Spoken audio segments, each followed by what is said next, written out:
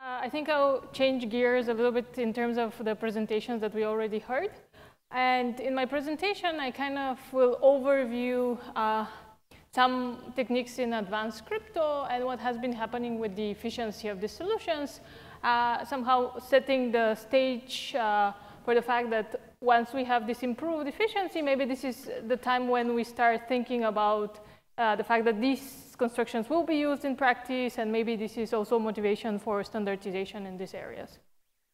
But of course, let me define what advanced crypto will mean for us, or at least for this talk. Advanced crypto will be everything beyond encryption and digital signatures, so beyond cryptography that thinks about protection of data at rest and communication. And in particular, in this talk, I will touch on 3 areas of advanced cryptography, which will include secure multi-party computation, differential privacy, and zero knowledge. And these are the 3 of my choice because I think all 3 of them has been actually used in practical applications, including not only academic papers, but companies looking at this and using them in practice. So then I have this graph creation of my own that for a while, research in cryptography has been going upwards and coming up with new functionalities, with new constructions and new capabilities, while in practice, we've been stuck more or less using signatures and encryption. And I would say that maybe in the last couple of years, we have seen an upward slope where also in practice, we started implementing some of the more fancy functionality that comes from cryptography. And my hope is that in the future, these 2 slopes of research in crypto and use in practice will align.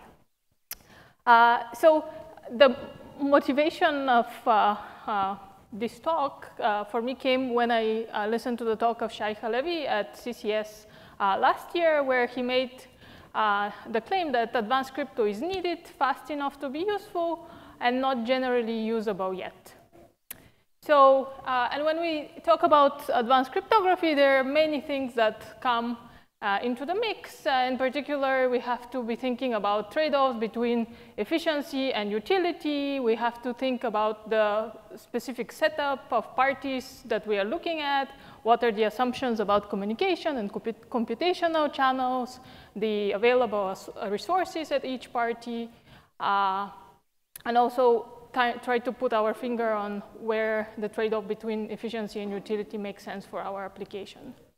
And some of the insights that I have in this talk also came from a workshop that we organized with NeurIPS last year on privacy-preserving machine learning, and we have another one of this with CCS this year. So the need for advanced crypto, I don't think there is much to pitch to this audience, but basically our challenge here is that we have data, which is arguably the most valuable resource nowadays. And we want to use it, we want to analyze it. That's how many things work in practice. And then there are many challenges related to the privacy of this data, and these advanced crypto techniques bring the promise that we can obtain utility from this private data without sacrificing privacy. So hence, we are kind of striving for this functionality. And now, since this is a standardization workshop, while I'm describing these solutions and their efficiency, kind of the main message is that many of these technologies are ready to start to be used in practice. And standardization will definitely help adoption because companies like to have standards that they follow when they use some of these advanced techniques. These advanced cryptography notions have much more complexity notions. So it's interesting and challenging how to convey those properties in a standard so that people who are not necessarily experts might be able to use them. Also, there is a plethora of constructions and techniques for each of these primitives that give slightly different guarantees. So when we standardize, we have to think what exactly do we standardize of this multitude of techniques. And also, these techniques have a wide range of applications. And oftentimes, to solve these real application problems, we need to use more than one of these tools. So a question for standardization is whether standardization should be kind of driven or aware of the applications that we try to solve and that we are trying to solve first with this technique. So with this, I will continue with my overview of kind of recent work. And I need to do the disclaimer that I might have missed your work. This wasn't on purpose, but this is just kind of an overview that gives you a flavor of what has been happening with efficiency of these techniques. And I will start with secure computation or privacy-preserving computation, where I will distinguish kind of two scenarios. The first scenario is the one where we have few parties that are participating in the computation, and they have more or less equal computational resources and communication available among them, and they're available for the whole execution of the protocol. The second scenario, which I will refer to as federated learning, is more of a setting where we have one central party that has a lot of computational resources, and then many weak parties that interact with this main computational server. These parties cannot talk among each other. They can only talk to the server. And then they are also very unreliable. So some of these parties may disappear during the execution of the protocol. So we would like to tolerate dropouts in this setting. So let's look what do we know in the first setting. I will start with a look at fully homomorphic encryption. We already heard about initiatives in this area. Of course, fully homomorphic encryption gives us the capability to take some data, encrypt it, give it to another party, and then ask this party to compute any function we want on the encrypted data. So this construction has been known from 2009. And what do we know now in terms of efficiency is that, of course, the most expensive operation under FHE is multiplication. And currently, what we can do is we can compute a circuit of depth 20, so 20 consecutive multiplication in about 62 milliseconds. Also, if we want to look at specific application, which comes from this I- competition, that was looking at logistic regression or training on using logistic regression with 1,500 patient records and 18 features. One iteration of gradient descent was taking between 0.4 and 3.2 hours in this setting using FHE. So this is kind of where FHE, some of the recent FHE efficiency stands for. Another kind of application that has been looked a lot in practice is the question of private set intersection. Two parties have two sets, and they want to find the intersection of their two inputs without revealing anything more about the data. There have been many, many works that look at this question. So what do we know now in the setting of semi-honest and malicious security is that in the setting of semi-honest, if we want to intersect sets of sizes 2 to the 20, we can do this in just a couple of seconds. And if we want to do this with malicious security, we have to do a couple of hours. And this functionality or extension of this functionality, which is private intersection sum, has been used also by Google in the setting of some aggregate ad attribution. Another functionality that has been of great interest for people is private information retrieval, where we have one database owner, and we have a party that wants to submit queries. And the goal is to respond to these queries without the database owner learning anything about this query. This type of constructions of private information retrieval usually rely on homomorphic encryption in either additive or fully homomorphic encryption.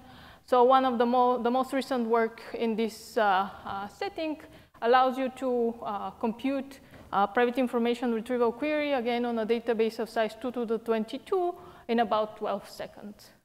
So this is in many settings. Maybe one other caveat is that here the sizes of the items in the database are 288 bytes. So efficiency of here also depends on the size of the entries. So these were kind of two or three examples of functionalities that have been in interest and have been used in practice. But of course, we know that we can do general two-party computation, where two parties with inputs x and y can evaluate any function that depends on their joint inputs. So this has been a problem of research of a lot of works in the last 10 years. And I'm talking only about implementations, like MPC has been studied for over 30 years. But these are two graphs that kind of give the slope of improvement in implementations for these two techniques in the setting of malicious security and semi-honest security. And we are looking at the question of securely evaluating AES. So one party has the key, the other party has the input. They want to evaluate AES. So initially, the semi-honest solutions 10 years ago were taking hours to evaluate this. Currently, we can do the secure evaluation in under 1 millisecond.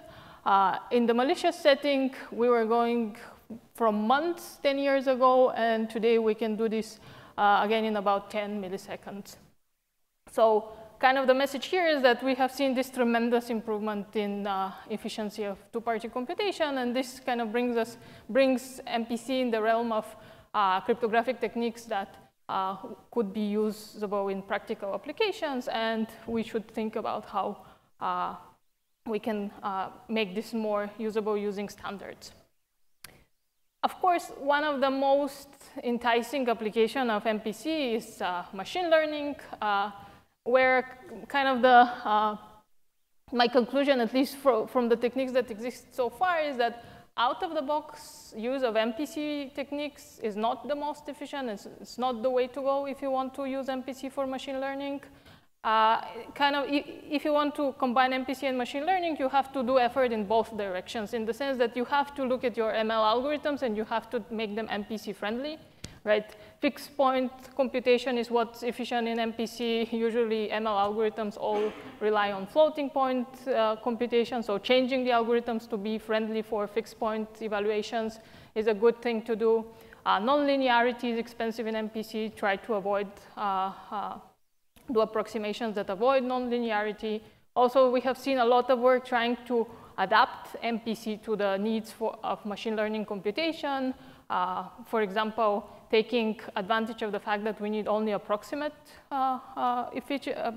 final results in many ML applications. So we have seen MPC approaches that leverage this approximate correctness, as well as FHE constructions that do the same. Also, the machine learning territory is a territory where we really can play with the trade-offs between efficiency and accuracy. Many of these regression-based algorithms that have many iterations allow you to do this kind of in a nice, seamless way. And one final point is that a lot of the machine learning wants to distinguish computation on sparse data. There are standards such as the sparse BLAST that are focused on how to optimize algorithms when you're dealing with sparse data. So you could think of this also as something you want to take advantage in the context of MPC. So let me just give you a few examples of what has been done in MPC for machine learning. So one example is computing distributed linear regression. In this particular work, we were looking at a vertically partitioned database, and we were experimenting with model iterative solutions based on fixed point gradient descent. So kind of one bottom line is that if you want to solve systems of linear equations of dimension 500 and you are happy with the approximate solution where CGD with only 20 iteration already gives you something very meaningful, you could do this in about a couple of hundred seconds. If we want to talk about solving the linear regression, if we have 500 records, 500,000 records, with attributes, with 500 attributes, you can do this in about 2 hours. Of course, when we talk about machine learning, neural network computation is one of the favorite applications. So here we can distinguish between neural net inference, where one party has the model and the other one has the input, and you want to do the classification in a MPC manner. And the other one is how to do the training in secure computation, where the inputs are partitioned between two parties. So here I'll list some of the most recent works and what they achieve. This is a work that looks at convolutional neural networks, and this is the question of private prediction.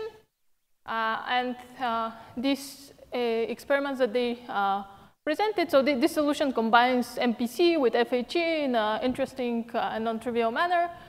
These are some evaluations using the MNIST dataset, which is classifying digits, handwritten digits. And you can see that with different topologies for these convolution neural networks, the runtime goes from a couple of milliseconds to about 1 second. And the main differential factor, distinguishing factor, is really the communication, which changes. Oh, I should do this one.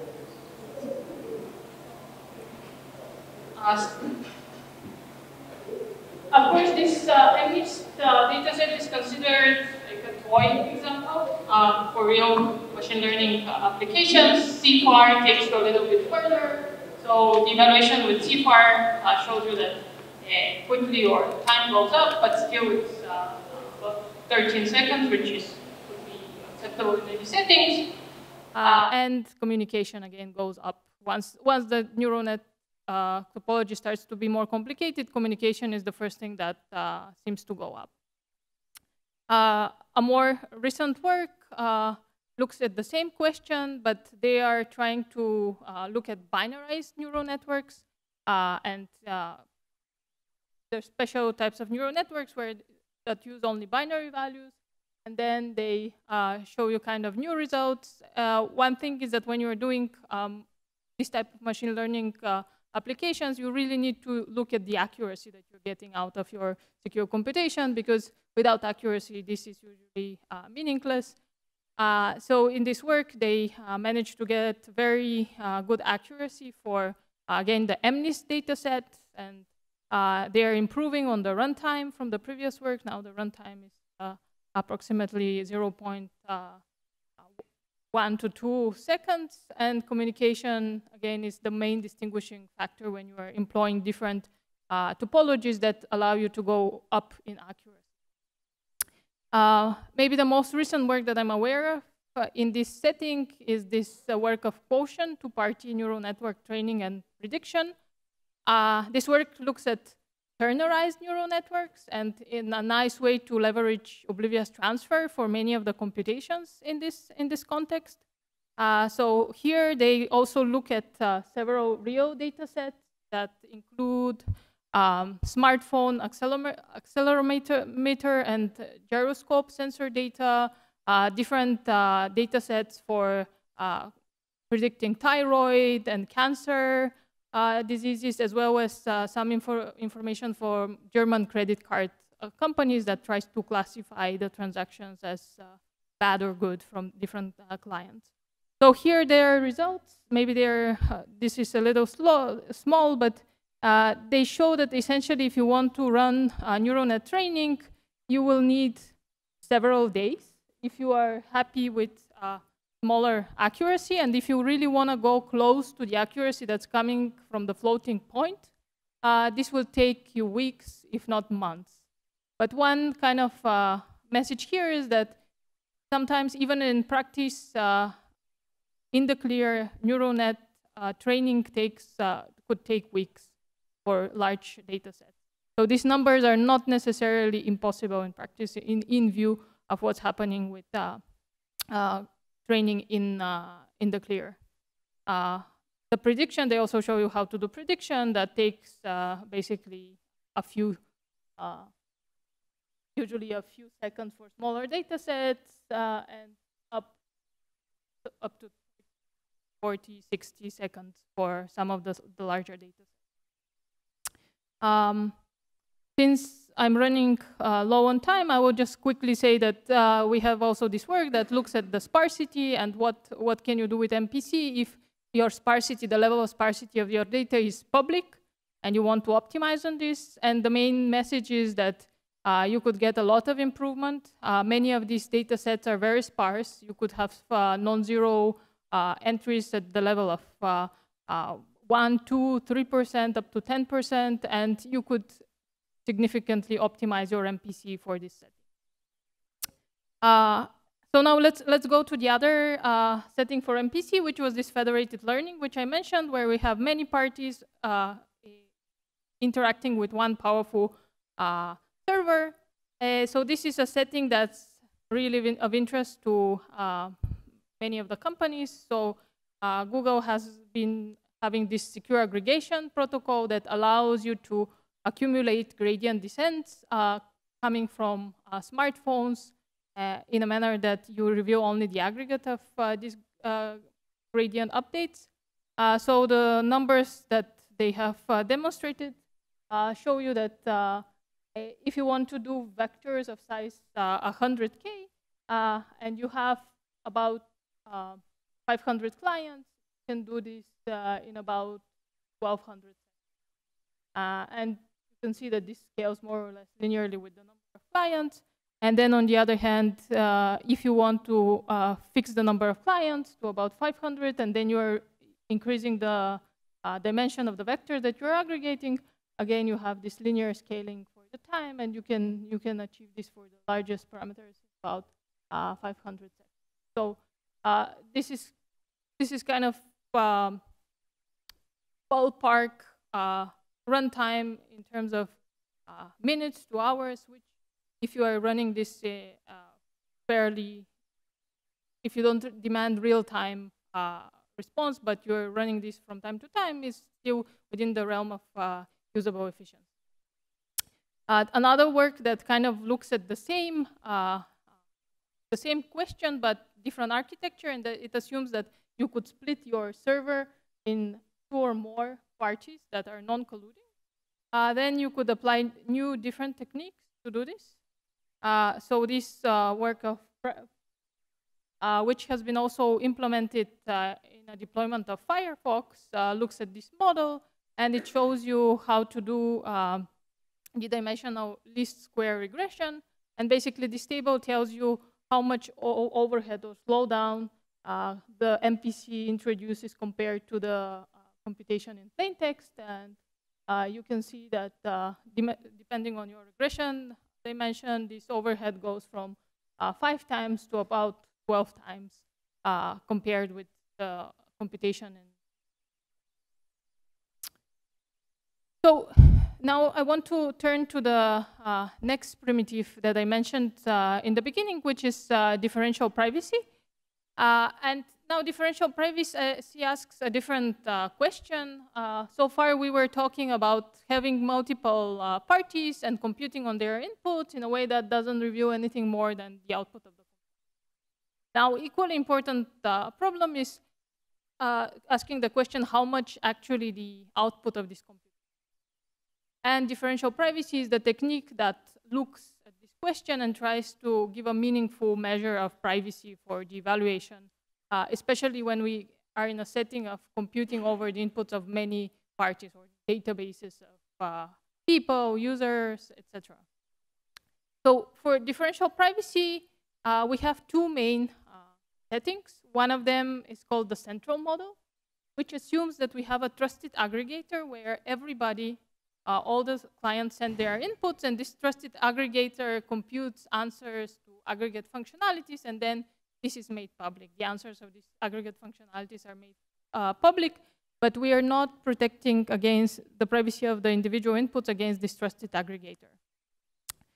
The other model in differential privacy, which is called the local model, wants to remove the trust in this aggregator and requires a mechanism that each party or each participant kind of adds noise to their data, and the untrusted aggregator can compute this aggregate computation based on the inputs that they receive, but without having to put trust in this aggregator. So you want to guarantee privacy of the individual inputs even with respect to this aggregator. And the notion of differential privacy requires that if you are doing this computation on databases that differ by a single record, the outputs of this computation are close and could not be distinguished. So there has been a lot of work in the central model. We know how to do many. We have general mechanisms that achieve differential privacy in the central model. We have also many specialized methods for different functionalities of interest, such as empirical risk minimization, stochastic gradient descent, Bayesian inference, and many others. one could argue that really the second model, the local model, is much more relevant in many of the practical applications. And this is what companies like Google and Apple have been looking at, especially when you are looking at the setting of collecting private statistics from your users. Of course, this second model is the one that's much more challenging for coming up with good solutions.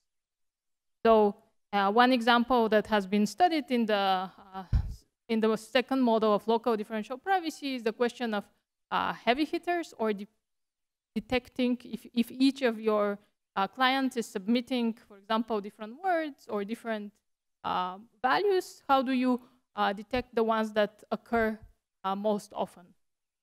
So one of the most recent works in this area gives you a way that essentially incurs error square root of n, where n is the number of participants, and this is kind of also the lower bound in this local model. And still, this new construction guarantees that you could get very good, fairly good accuracy between the true counts and the predicted counts when you're looking at the most often occurring element, or the rank 10, or the rank 100. Also, what this work achieves is that it has a much better scale, so it gives you much better accuracy even when you go down to the most and often counts.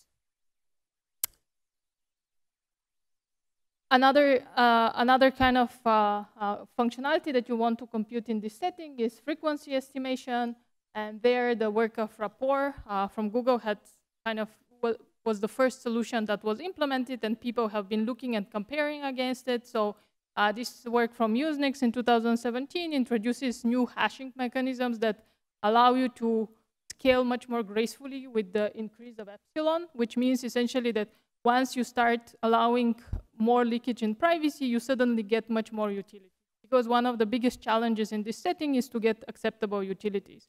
Local differential privacy usually gives you very good privacy, but the challenges are related with the utility that you're getting in this model. So this work shows you how to do these trade-offs much more gracefully, and also allows to get much higher level of true positives. So true positives is in a setting where you want to detect the counts that are above a certain threshold correctly, and this work shows you how to get much more true positives. So, and there has been some direction of very interesting works that are called amplification of differential privacy. So there is a general way to compose differential privacy with secure computation, which essentially says that you can take this central model of differential privacy and turn it into a local model by using secure computation to implement the aggregator. However, in practice, this often incurs quite inefficient solutions. So what people have been looking is this intermediate model, which is called the shuffle model, which assumes that your aggregator is untrusted, but there's an assumption that there is a shuffle. So all the inputs that are coming from the clients are first shuffled before sent to the untrusted aggregator. So how you implement the shuffle is a separate question. But just to point out something is that in this model now, you suddenly start to rely on other users honestly contributing their inputs, because if they don't do that, then your privacy will be sacrificed. So this model kind of introduces further assumptions for the other users, but allow you to get much better trade-offs between privacy and utility. Essentially, what we know is that while the local model occurs square root of n error in terms of the number of parties, now this shuffle model allows you to get only to logarithmic error. And in particular, this paradigm has been implemented using SGX for the shuffle, and it has been demonstrated that you could do computation up to 10 million in about 2 hours. And also another more recent work, which will be presented here, shows how to formalize further this shuffle model and get to much better bounds, also extends the result for larger values of epsilon, and kind of further gives you insight into this new model. Also, people have been studied a way to combine this notion of secure aggregation with the differential privacy in a way that will allow you to distribute in a better way the addition of noise in the setting of differential privacy. And one of the challenges there is that you would like to minimize the communication that's going from the small devices up to the server. So some of these works have been studying how to use different type of noises for differential privacy. For example, binomial noise that still scales or converges to Gaussian noise when we have many clients. And essentially, they have been studying how, for different values of epsilon, which is the level of privacy, you could minimize your communication. So that's this type of solutions also rely on techniques that are called quantization, which essentially allow you or help you to round when you are using real numbers. And this is the main point where this quantization doesn't usually interact very nicely with Gaussian noise, but it interacts and composes quite nicely with the binomial. So this work has been looking at these questions and exploring how far we can reduce the communication, the federated learning setting. So this brings me to the last type of functionality I wanted to discuss, which is zero knowledge proofs. And we already heard a lot about zero knowledge, that we would like to have a way, for example, to prove that an encryption of some value is within some range, and to produce a proof for this statement. Of course, we can generalize this to any statement, and we've had many solutions that are achieving this functionality. Why do we care about zero knowledge proofs? I think that's unnecessary to justify here. Of course, blockchain applications have been flagged as one of the potential uses. There are many more. When you talk about machine learning, maybe you care about proving that your machine learning computation was done correctly as well. So you would like to produce a zero knowledge proof for your inference or for your training. Of course, when we talk about zero knowledge protocols, there are many measures that you need to consider. This is prover efficiency, verifier efficiency, succinctness, how long is your proof, whether you need an interaction or non-interaction for your construction, and of course, whether you need trusted setup. Where trusted setup essentially says that you need to compute some TRS or some common reference string that depends on secret information, and if this secret information is revealed, then all soundness guarantees of your protocol disappear. So oftentimes, as Ran mentioned in his protocol, snarks or the succinct non-interactive arguments of knowledge are of primary interest, and then in other solutions are not so much, but of course there are settings in which they have applications as well. So for snarks, most of our understanding is that we require trusted setup. There are some works that are looking also at hybrid solutions that offer functionality that could function either as snarks or have a way to backfold to a regular constructions that don't require trusted setup. So here I will kind of give you what we know in terms of efficiency of snarks first. So most of the implementations of GK snarks rely on this work on quadratic arithmetic program that are implemented and instantiated in different ways. And this work from Usenix last year looks at the way to distribute the prover in a snark construction. So they're trying to parallelize the work of the prover and see how they can optimize the prover work. So here what they managed to achieve is that the overhead for the prover for each gate of computation is about 10 microseconds.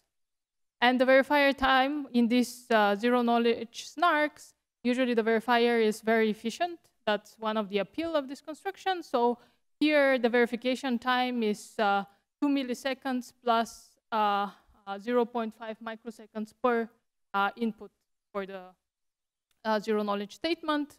If we want to look at some of the application that they consider, they can do matrix multiplication. The prover time for matrix multiplication, 700 by 700 is 74 seconds. Or if you want to do linear regression, this was one of the examples I was telling you in the context of machine learning. If you want to do a linear regression on 20,000 points in dimension 500, they can generate a proof that the training was done correctly in 95 seconds. So still in the setting of zero knowledge with trusted setup, there is another work that really aims at improving the prover time. So most of the zero knowledge snark constructions kind of require the prover to be quasi-linear in the size of the circuit that you are evaluating. This work really brings the prover down to be linear in the size of the circuit that you are computing, and they are trading it off with the size of the proof. So now here the proof becomes logarithmic of the circuit and linear in the depth of the circuit. This work is based on the GKR technique, and they essentially show you how you can improve on some of the snarks, where the main improvement, you should be looking for it in the prover. They managed to get a little bit better than how they implement snarks in terms of prover time. And then we have the comparisons with verification and proof size, where still the snark constructions, which were meant, these were their properties, achieve better efficiency in terms of verification and proof. They also looked at some examples for image scaling, where you're changing from high to low resolution by scaling your image. And they show that you can do this for images of size 10 to the 6 pixels. About the prover time is about 100 seconds. Then verification is about 10-20 seconds, and the proof size is also very small. So if we want to move outside the realm of trusted setup, so this trusted setup is a requirement that often kind of brings up issues when you have practical implementations, like in particular, who is going to generate this trusted setup for you. So if you want to look at zero knowledge without trusted setup, there has been a plethora of work. In this setting, the proof size starts to vary from logarithmic to linear in the circuit size. The verifier work also varies from logarithmic to linear. The prover's work is quasi-linear, oftentimes polynomial in the size of the circuit. So we have different constructions that are based on discrete log, on MPC, on this IOP model. And we can see oftentimes the canonical example that people are evaluating with is computation of a Merkle tree. And most of the examples go to about 2 to the 8 leaves in the Merkle tree. And you can see that prover time in settings, again, takes about 100 seconds, depending on the different implementations. The verification time, again, varies a lot across different implementation, but some of them give you close to a couple of seconds, and some of them really scale with the size of the prover. So that's, but the message, the message here is that we can handle these Merkle proofs for these sizes of Merkle trees with times that are fairly usable in many. And one last work that I wanted to talk about is this work on ZK Starks that look at a different paradigm of computation, which is interactive oracle proof. And they also claim kind of new trade-offs compared to the existing ZK Stark works, as well as some of the works that don't rely on trusted setup. ZK Starks don't rely on trusted setup. What may be most interesting is to look at one of their applications, which is DNA profile matching. Essentially, you have a database of DNA profiles, which goes to different sizes. Like their actual experiments go to up to 2 to the 32 database size of DNA profiles. And then what you want to compute a proof for is that you have a DNA profile that is not included in this database.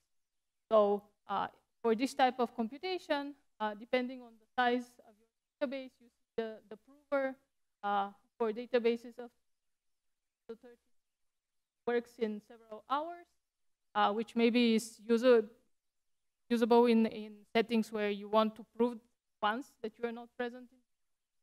And then verification time is quite efficient. You can do this in less than a second. Again, the trade-off goes into the size of the proof, which scales kind of linearly. So with this, I think I'm out of time, so I will wrap it up. That we have lots of advanced crypto techniques that have achieved efficiency that is very close to what we can start using in practice. Using these techniques often requires to have an expert who knows how to use this technique. So this kind of brings a challenge when we want to standardize how to go around this issue, that we need this expert for using these techniques and what is the best way to standardize and offer some insights that maybe people who are not experts could use as well. So there have been these standardization efforts that have been discussed, and there are also many sources for MPC, for zero knowledge, and for differential privacy. And then I'll conclude with Shaikha Levy's words that it's time to put these tools to use. Thank you.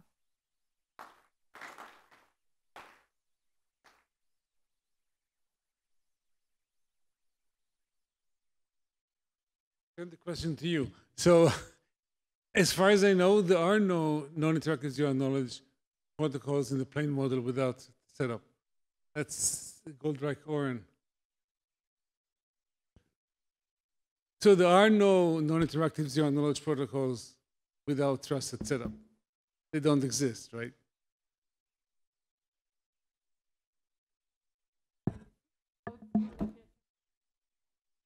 So no, okay. So what I mean is that one should say that all these protocols are in the random oracle model, right? They are non-interactive, and they claim to be zero knowledge. So there have to be some assumption on the random oracle, right? But it's not just you, but I think there are a bunch of papers here in the titles in this workshop that say non-interactive zero knowledge without trusted setup, which is something that doesn't exist.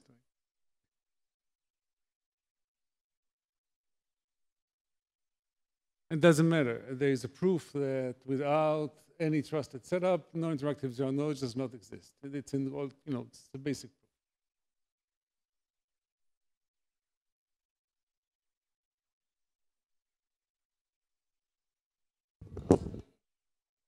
Distributed way, the unstructured string versus the structured one.